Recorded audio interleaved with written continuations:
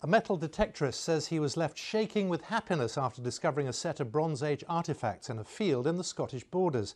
Experts say the find is of national significance. It includes a complete horse harness preserved by the soil and a sword. James Shaw reports. Moments before this photograph was taken, Mariusz Stepien realised that he had discovered something extraordinary. His metal detector had located a treasure trove of pieces up to 3,000 years old. I never see these objects and decide to stop because this more important objects. It is one of the most important finds from the Bronze Age there's ever been in Scotland, a complete horse harness, which for the first time will allow experts to understand how this piece of ancient technology was put together. A sword still in its scabbard was also found, and part of the axle of a chariot.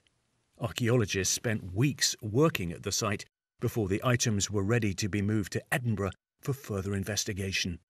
We sent the images over to some specialists to have a look at, and it came back that they thought they were Bronze Age. Knowing that Mariusz had stopped digging and was still getting signals, that's when it became very exciting because we knew there was still material in the ground, and that gives a lot of potential.